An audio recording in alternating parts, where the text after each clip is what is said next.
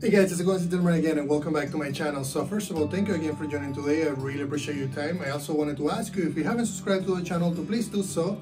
But just clicking on the button below and hitting subscribe, because it's really going to help me in bringing you a lot more content. Today I'm really excited because I'm going to be doing another video on augmented reality. We're going to be focusing on AR Foundation, and someone in the community asked me, Dilmer, could you do an example where you could actually lock an object from being selected and therefore you can't really move the object around? So that's basically what I'm going to be showing you in Unity. So let's jump into Unity and I start working on it. Alright guys, so let me show you what we're going to be doing today, which is to look at the implementation that I have on locking an object. So the object that I'm going to be using is going to be basically the statue of Albert Einstein. So what I'm going to be doing is moving it around, and then when we press this button right here that says unlock, which is going to toggle as you press it, we're going to therefore lock the object from being selected, and therefore you can't really move it around. So what I want to show you is a demo of what I have, and that way you can see it running, and then once we have it running we can jump back into Unity and look at the implementation. So right now I have this in my room. You can see that I have the object selected. The object is currently set to unlock, and now the object is locked. And I'm trying to move it around and I can't move it around. It's hard to see because of the touches, but at this point it's unlocked. So now I'm changing it to lock, and you can see that I can't really move it when it's in that state. So if you're wondering how to do this is actually the video to to see how that is implemented. So let me go ahead and jump into Unity and show you how that is done. So the first thing that we're going to be looking at is the implementation and the structure of the actual statue. So, and by the way, I downloaded this statue from the asset store.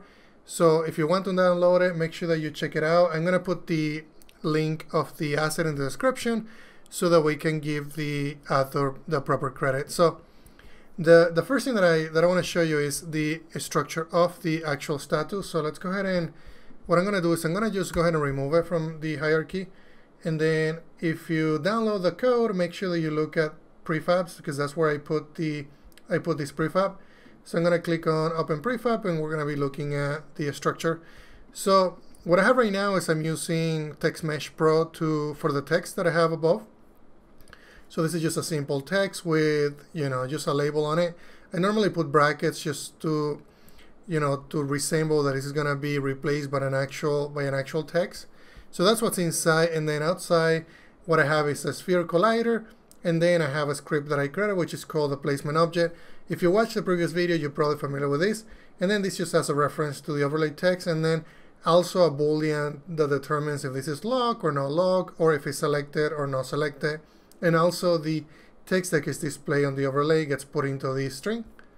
So that's basically that. And I also have that for different colors. Like if you want to look at the bronze, you can look at the bronze one, and these are just all from the from the asset. They actually look really cool. So I was looking for something realistic, and these gave me that. And then the last one was the steel. Let's just take a look at that one so you know what that one is. So just a different material. It looks really cool. And then especially if you're doing augmented reality, gives it, if you're looking at lights and if you're looking at reflections, it just gives it a really cool look in AR. In fact, if we go back to that video and we get closer, you can see as I get closer how the reflections look in AR, and you can see the text, and it's just cool to look at materials when it comes to AR. Alright, so let's go back and then show you some of the other code or structure. So let me just walk you through the hierarchy. So I have a directional line just like I do in every session, the AR session as well, and then I have the attempt update set to true, match frame rate set to true. These are things that are enabled by default, so I didn't change anything. Of course, I have the AR input manager, especially because we're selecting the statue. And then I have an AR session origin. You guys know, if you look at my videos, what this is, and it has that component. Also an AR plane manager, because I'm using plane detection. And then I'm basically using horizontal and vertical detection. So that's what I said to everything. I also have an AR raycast manager, because I'm basically throwing a raycast against the object to determine if it's going to be the object that I selected. Because I only have one object, I'm always assuming that the object is going to have a placement object. So Therefore, that's how I use this. And then this is a script that basically monitors, what you're touching on the screen, if when the actual planes get detected, what happens. So, and then I have a few properties in here. One of them is going to be the place prefab. This is going to be the object that I'm going to be placing in the scene. Welcome panel is going to be this one because I need a reference before I can dismiss it. Also a dismiss button so that I can capture the event and therefore the user can also select it. And then the lock button so that we can lock and unlock the object from being selected or moved. And then also a reference to the AR camera, and then a default rotation. So this default rotation I use for setting an initial rotation on the object. You can set this to 0. If it gets set to 0, then basically it uses the rotation of the object by default. Otherwise, I just change the rotation to what this has.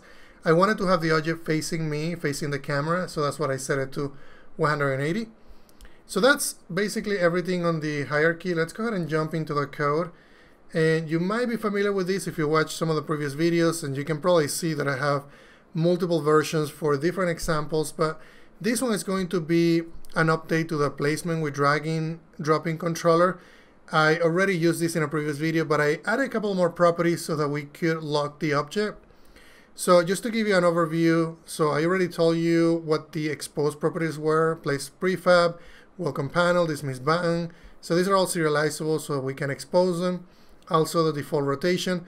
By default I started at 0. I left it at 0 here because I want the object to basically have the AR default rotation. So the object default rotation, meaning like if you create a model in Maya 3D and it has a rotation of 180, and that is the rotation that you import into Unity, then that 180 is going to be taken into account. Otherwise, if you override that, we're going to be overriding it with the value that we provide. Then I also have a reference to the object that gets instantiated. So when I expose this place prefab, in this case is Albert Einstein, we're going to be instantiating it and then using this reference to point to that object. I also capture a vector 2 for the X and Y position. The AR raycast manager, you know what that is for, so that we can throw a raycast and determine if the object that we're selecting on the screen is actually indeed a placement object. Then also I added a property here to determine if I wanted to lock the object or unlock the object. So this allows me to basically prevent the object from being locked. And this is more of a global. In this case, I'm just using one placement object, but I'm going to show you a different trick if you wanted to have this work for multiple objects, how we can accomplish that. The other thing that I also have is on touch and hold. This is so that I know that we're touching the screen so we can drag the object around. Also a list of raycast hits so that we know what we are raycasting against and what kind of objects we're basically touching in the environment. So on the awake method, I get a reference to the AR raycast manager. I also add a listener to the dismiss button so that we know when somebody clicks on it so that we can dismiss the welcome panel. I also check if the lock button is not null, because in previous sessions, in previous videos, and actually other scenes, I didn't have these properties. So I want to make sure that these works, that we're basically making this work with previous versions. So this is just a check to make sure that it doesn't throw a null exception. And then if it's being enabled, meaning that it has been associated with the inspector, then I add, basically I call a method. So that method is going to be the lock. And then I also do the same thing with the dismiss. So this is what happens on the dismiss. When somebody presses it, I dismiss the welcome panel. When somebody presses the lock button, I call the lock method. So the lock method, what it does is set is locked to not. So I do a not so that we can toggle it. So if this is false, it's going to be set to true. If this is true, it's going to be set to false. I also get a reference to the text box that is under the lock button so that we can change the label. And then I also check if we have instantiated the placement object, give me the placement object and then set the text to be based on the state. So if we're locked, I'm going to displace on the overlay AR object lock. If it's not locked, I'm going to show AR object unlock. And then for the update method, this is similar to what I did before. This is just doing, selection and dragging.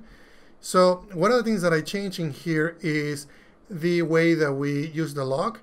So I wanted these to work with previous versions. So that's what I'm setting. If the object is current, so by default this is going to be set to false on previous scenes. So what's going to happen is this is going to be set to false. So this is going to be the default behavior is going to be that we're going to be allowing dragging. So that's going to be basically true by default. But if the object is log, I don't want this to be true, which means that I'm not going to allow the object, the actual user, to set this to, to true, because that way they can't really drag the object on the screen. So this is how I'm locking the object. If this is set to false, then we're not going to be moving the object around, which is what this piece does. If this is set to false, it's never going to change the position of the object or the rotation. If this is set to true, then I'm going to allow this to happen. So that's what's happening. And I also changed the text on the placement object to be, depending on the state. The reason why I'm doing it here as well, because this doesn't happen every time. So this only happens when somebody presses the lock button on the screen. But if somebody is actually touching the object, I want to make sure that I change the overlay appropriately. So if the object is currently, set to log, I want to show that message. If it's on log, I want to also change that message. So the other things that I do here is I also use the raycast manager in AR to determine if we have basically collided with that object. If we have, and the placement object is null, and I saw the rotation is greater than 0. The reason why I'm doing this, like I said before, is because I wanted to change the default rotation. I wanted the object to be basically facing me, so this is what I do to do that. I instantiate the object, and I also change the rotation of the object to be facing basically towards the camera. And then if the default rotation is not greater than 0, then I just use the heat post position and the heat post rotation to set the rotation and position appropriately. And then this is basically what's, once you have placed an object on the screen, this is what allows you to drag the object around and also change the rotation. Only when the untouched hold is equal to true. Remember that if the object is log, it's going to set to false, and therefore we're not going to be moving the object around. So that's how I basically accomplish locking of objects. So the other questions that you may have, okay, this works for one object, but what if you wanted to do multiple objects? So you can also accomplish this with multiple objects. I added a property on the placement object that is called log. So we could simply change these to, if you wanted to do that on multiple objects, you can say is log, which I have a property here. And let me just make sure that I access the correct one, which is actually log. So you can set this to, based on the behavior, you can set this to log and on log. So I could have done this, and in fact we could just change it here. If it's log, we're gonna log it here. And then what you could have done, instead of doing a global thing, you could have checked and say, okay, if place object, in this case it's place object, we can just get the component, which is going to be the placement object, and we can just say if it's currently log, if this object is log, then I can return. That way we don't do what we're doing below. So I'm just not going to do this for this example. We can just keep it simple as we have it and just do a global log for the object that we have on the screen. So, but I can do that in the future if you need me to. And that's everything that I really wanted to show you guys. If you have any questions, please let me know. Alright guys, thank you very much for watching again. I really appreciate your time, and if you have any questions, please let me know in the comments. Also be sure to check out GameDev.net because I have amazing resources for game developers, and also find me in Patreon.com where I'm basically posting information about what I'm doing behind the scenes and also early access to source code. Thank you very much guys.